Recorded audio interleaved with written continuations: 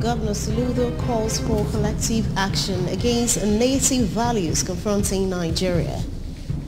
Anambra State Nigeria Red Cross Society Chairman Professor Kachi urges stakeholders to join campaign on disaster reduction. Federal lawmaker Obidigwe seeks more interventions in riverine communities as flood level rises. European countries increase energy security to protect gas pipelines. Before the news in detail, here is a special message. Governor Chukwuma Soludo has come for a total turnaround and maintenance of the Anambra State economy and promotion of core Igbo values. Let's give him maximum support for the task ahead. Good morning. Welcome to the Breakfast News on ABS Television. I am Priska Monko. Governor Chukwuma Soludo has said that only sincere and visionary leadership is capable of maximizing the untapped potential of Nigeria as a nation. Governor Soludo was speaking in Awka on the occasion of Nigeria's 62nd Independence Day anniversary celebration held at the Dr. Alex Ikweme Square, Awka. Valentine Mbadaha has the details.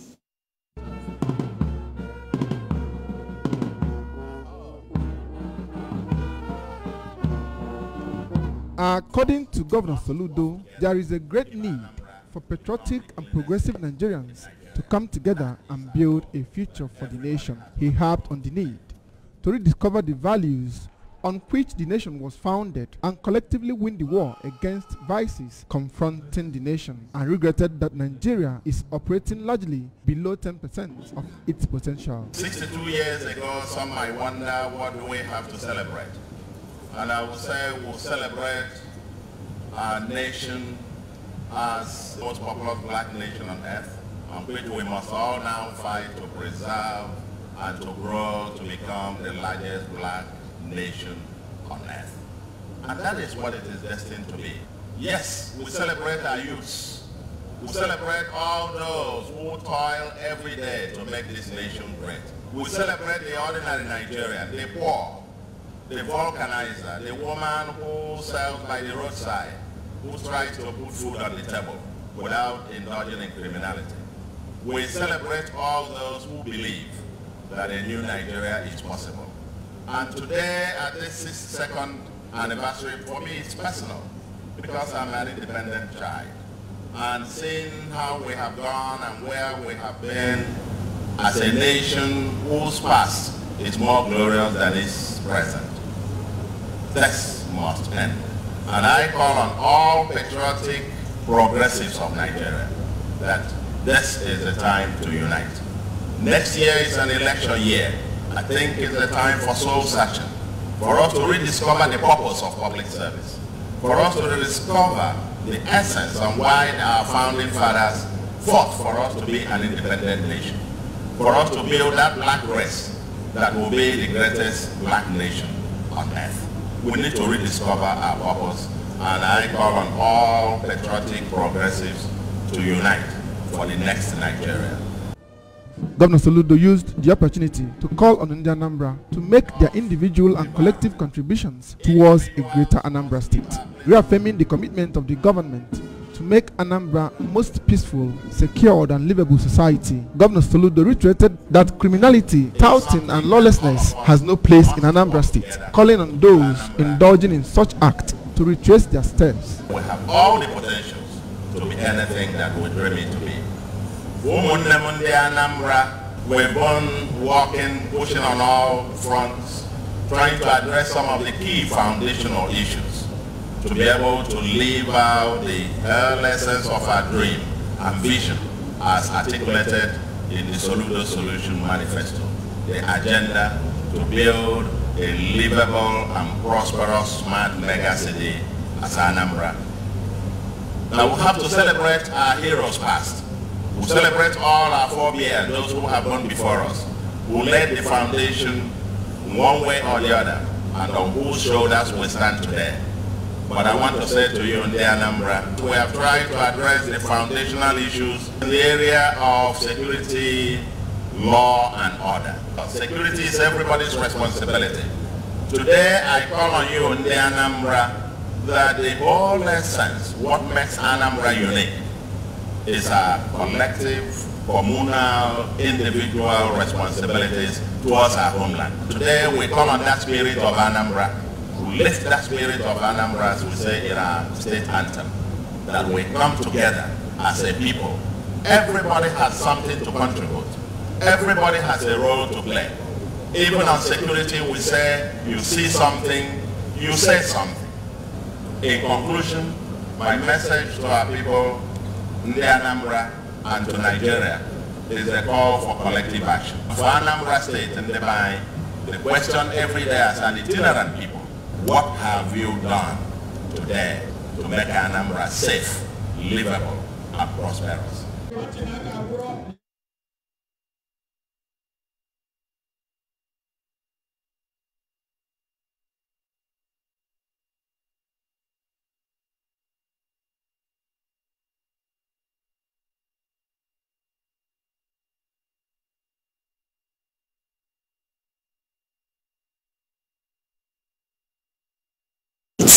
The Commissioner for Local Government, Chieftaincy and Community Affairs, Honorable Tony Collins Wabwanne, gave the assurance while dialoguing with stakeholders from both communities, including their traditional rulers, at Waforizu College of Education in Nsugbe. Correspondent Emmanuel Chibota reports.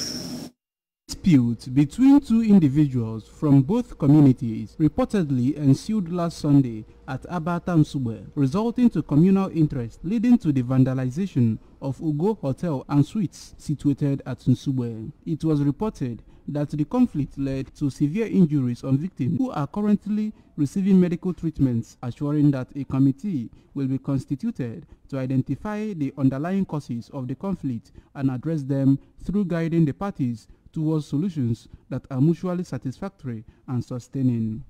He reminded both parties of their brotherhood, stating that the unfortunate incident should not cause war between them, while pleading with them to sheath their swords and seek peaceful resolution. Honorable Wabwanne reiterated that the government of Governor Chukwuma Soludo is already working round the clock to ensure that absolute peace and tranquility exist among communities of the state. If I did as government, we couldn't manage government to TV on. Don't even know. The government to TV on. As we speak now, I na constitute a committee. Yene beli even a button subuwe. Kedoji once and for all.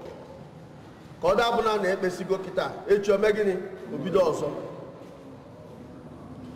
On his part, the Transition Committee Chairman, Anambra East Local Government Area, Dr. Anselm Onora, expressed worry over the unfortunate incident and pleaded with both parties to remain calm to avoid the issues escalating further. Inabatu na bolunu unuza ukwai bolunu bu ukumunne aina anobo de wa before nwo mmanya lie ibe wekolite anwule erika nje mali ibe isubera na morogbu ya mana meketelo wazi atakane mulana isi manu ibe de ka sina wa e buteli isugbe na nam nsogbu mana isi pa no emero. The traditional ruler of Nsugbe, Igwe Victor Ntoka, and his Umuoba Anam counterpart, Igwe George Ekwalo, thanked the state government for their urgent intervention and urged their subjects to remain calm as the government would decisively take action for peaceful coexistence. Speaking to ABS, the hotel manager, Mr. Ikechukwu Zeibo, on behalf of the hotel owner, Chief Amechi Okeke, claimed that properties destroyed worth over 20 million naira, urging both communities to fish out the culprits who caused the mayhem and bring them to book. According to him, the hotel owner has decided to bear the damages while praying that the long-lasting peace and love between the two communities should be rekindled and built upon. It was further understood that the owner, in the interest of restoring peace, offered to bear the medical expenses of those who sustained injuries. Some hoodlums came to the hotel to destroy a lot of things, ranging from the properties and then other things. In fact, my workers were so apprehensive that they took refuge in the nearby bush and other areas. So on further inquiries, I was told it was only a domestic issue between two persons, one from Nsugbe and then the other one from The Anambra State Chairman of the Nigeria Red Cross Society, Professor Peter Kachi, has called for collective action to reduce the challenge of disaster across the country. Speaking in Awka, Professor Kachi said disaster management and risk reduction requires effective prevention, preparation, response, and mitigation approaches. Paul Izuke reports.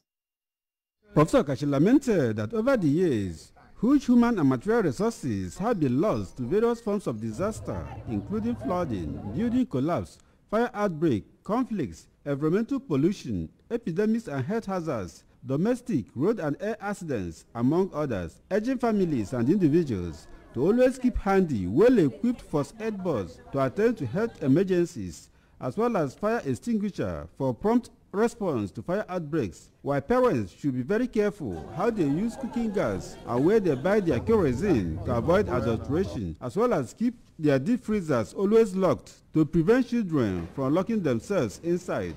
He commended Anambra State government for proactive measures taken so far to mitigate flooding in the state, following predictions from Nigeria Meteorological Agency, NIMET, noting that presently the state has centers to care for people who might be displaced by the flooding, while the state government has equally been responsive in preventing diseases like cholera and smallpox from spreading in the state.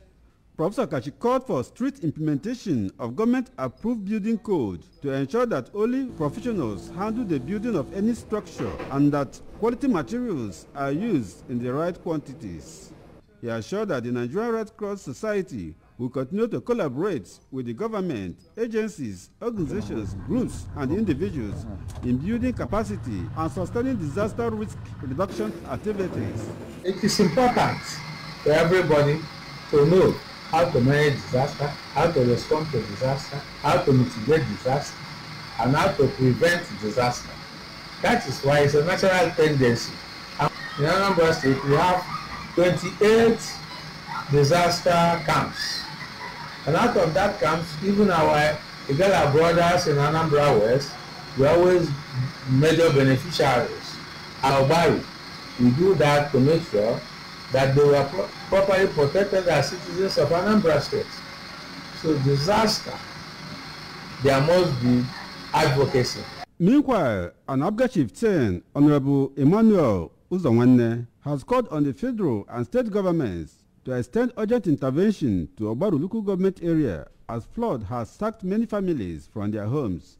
Speaking in Awka, Honorable Uzonwanne lamented that the flood has devastated houses, farmlands and destroyed sources of livelihood of the people worth billions of naira, and appealed to National Emergency Agency NEMA and State Emergency Agency SEMA to send relief materials to the area to cushion the immediate adverse effects of the disaster, noting that more proactive measures, including dredging the river Niger, should be taken to end the perennial flooding of the area.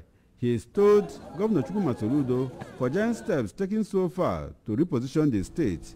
In Awka, Paul Ezoke, ABS News. Students have been urged to embrace creative ideas and equip themselves with the right work ethics that will help them reach their full potential. This formed the central discourse at the second edition of Anambra State Students Congress, organized by non-governmental organization Future Holds True Value Impact Foundation. The Congress, which was held in Awka and had a theme as View the Future Now, attracted senior students from secondary schools across the state, teachers, as well as the managing director of the Anambra Broadcasting Service, Sachido Bidiegu, among others. Correspondent Blessing Uchendu takes the story from here. Future Holds Foundation is a registered non-governmental organization founded with the aim of engaging in activities that promote all-round human development. Addressing the students, the executive director of the foundation, Mrs. Ncheta Chidube Nwachinemere, said the association targets mainly teenagers, youths, orphans, women, and single mothers whom they offer platforms to become resourceful champions of community and nation building. We are focusing on students. We call it Students Congress. Our foundation is interested in building the students into resourceful individuals that will build our nation. What we're seeing today is not encouraging with the state of our nation currently. We are trying to catch them young and teach them their rights. In a remark, the Director of Administration of the Foundation, Mr. Chidube Nwachinemelu, who expressed satisfaction with the large turnout of students, maintained that they are passionate about teenagers and youths and therefore deemed it necessary to educate them on the right paths to follow in life. What we are doing is to changing the narrative. We want to sit down with these students to aid what the teachers are already doing in their various schools. On his part, the Managing Director of the Anambra Broadcasting Service, Sachido Obidiegu, represented by Mr. Abuchi Nwozo of the News and Current Affairs Department, called on the students to always pursue and see their dreams as realizable and encourage the teachers to put in more efforts in nurturing students to become responsible citizens. Teachers have many roles to play in the life of any student because not only impacting academic excellence on them, teachers also need to imbibe maybe how to inculcate some morals on the children, because now the government has banned the wearing of miniskirts in schools and colleges. Counseling the participants, a guest to the program, Evangelist Nnamdeze, outlined mental, experimental, visual, physical, and spiritual preparations as 6 major things to do in order to achieve one's dream in life. Some teachers who were trained on digital skills for effective teaching and learning, including Chidera Uzochukwu and Chukwemeke Egwatu, said the program exposed them to ways of acquiring skills and promised that they will continue to inculcate the right morals in the students. Some of the students who spoke to the ABS, including Ms. Chidiogo Olisa from Living World Comprehensive Secondary School, Newi, and Master Uchenna Yamune from Igwebike Grammar School, Oka, commended the organizers of the program for the opportunity and promised to put into practice all the The member representing Anambra East and West Federal Constituency at the National Assembly, Chief Chinedu Bidigwe, has called on the federal government to immediately send relief materials to the people of the federal constituency and other riverine communities of the state who are currently battling with flood disaster. Chibuzo Okoye has the details. Speaking to the ABS in Oka, Chief Obidigwe said that the call has become necessary in order to alleviate the sufferings of his people due to the perennial flooding. The lawmaker pointed out that he had always at the floor of the House of Representatives called for the dredging of the River Niger as an antidote for the flood that has cost his people fortunes and human lives. And caused water current to leach the coastal soils, destroying farmlands and households items which worth billions of naira. Also, the House notes that economic losses to the annual flooding of those communities as a result of shallowness of Anambra River depth cannot be compared with the cost of dredging the river to reclaim its normal depth, which will enable it to contain large volume of water whenever it emptied into the river, and as obtainable in the past before the situation we are into. Chief Obidigwe, who is the Deputy Chairman, House of Representatives Committee on Environment, commended Governor Chukwuma Soludo's administration for all it is doing to salvage the situation through the Anambra State Emergency Management Agency with mega resources. He disclosed that he had been bringing relief materials for the people of the constituency to assuage their sufferings and assured that plans are in pipeline for him to bring relief materials for them this year. In Oka, this is Chibuzo Okoye for ABS News. P2B Support Network, in collaboration with Medics for Good Governance, have organized a one-day conference for the Southeast and South-South state and local government coordinators. The conference, which attracted various Labour Party stakeholders in the geopolitical zones, was held at Grand Hotel, Asaba, Delta State. Staff reporter Mengini Osadebe covered the event and filed in this report. The conference has its theme as Developing Grassroots Structure for Effective People-Oriented Democracy.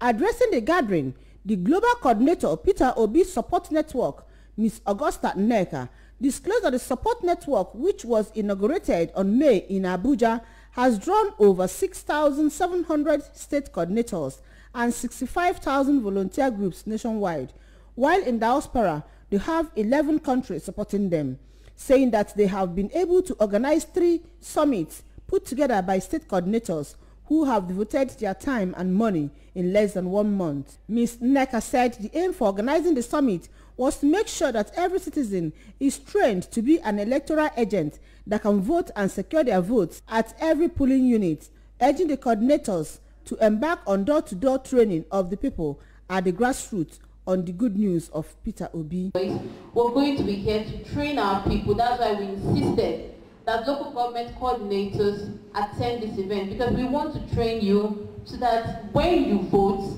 you'll be able to actually train others when you go back to your local government, to train others to not just recognize the Labour Party logo, but to, one of our Board of Trustee members will say, to evangelize and to spread the good news of Peter Obi. So we're training you not just to recognize the Papa Mama Pikin logo of the Labour Party, we're also training you to go back home and evangelize, going door to door, and telling people the good news of Peter Obi that he is. In his welcome address, the POSN Chairman Organizing Committee, Maazi Ikechukwu Oji, said the conference was aimed at strategizing on how to ensure that their votes are protected and count, saying that Peter Obi is the driver, the party the vehicle, while the electorates are the passenger, describing Peter Obi as a divine project. Democracy is government of the people, for the people and by the people. So now we be the people. So if we want Nigeria to be better, it's left for us. Like when they come and they give you 5,000 naira, 10,000 for a vote. They take them for 4 years. What do you gain? Now you lose. So we're here to strategize on how to ensure that we vote and protect our votes. In his keynote address, the founder, Center for Value in Leadership and African Democratic Congress, Professor Patrick Utomi, represented by the Labour Party chieftain in Delta State, Ambassador Tony Ezeagu, commended organizers of the summit for their commitment, saying that they are not working for Peter Obi, rather for the masses, and called for collective effort of all to achieve their goal, describing Labour Party as people-oriented party. A Labour Party issue, but a movement of its own. Am I correct? Yes. A movement of its own. But that movement must go with Labour Party, whether you like it or... In her speech, the Imo State POSN State Coordinator, Ambassador Lillian Ukoha, called on the support network to remain focused, available and trustworthy, saying that the network is an appointment with destiny that requires people of like minds to achieve their set goal. In their various endorsement speech, the coordinators from Enugu, Ebonyi, Delta, Cross River, Rivers, Edo, Abia, Bayelsa, Anambra and Akwa Ibom states expressed their readiness to change the course of this country by enthroning good governance and leaving a good legacy for their unborn children. High point of the conference was entertainment by the Royal Wings Dance Group from Asaba. Emengino Asadebe, ABS News. Norway has announced it will receive help from the UK, Germany and France to patrol the seas around its oil and gas platforms, following major leaks blamed on sabotage on the subsea gas pipelines from Russia to Europe. Russia's Nord Stream 1 and Nord Stream 2 pipelines burst this week, draining huge volumes of gas into the Baltic Sea off the coast of Denmark and Sweden. The European Union said it suspected an act of deliberate sabotage had caused the damage, while Russian President Vladimir Putin accused the US and its allies of blowing up the pipelines.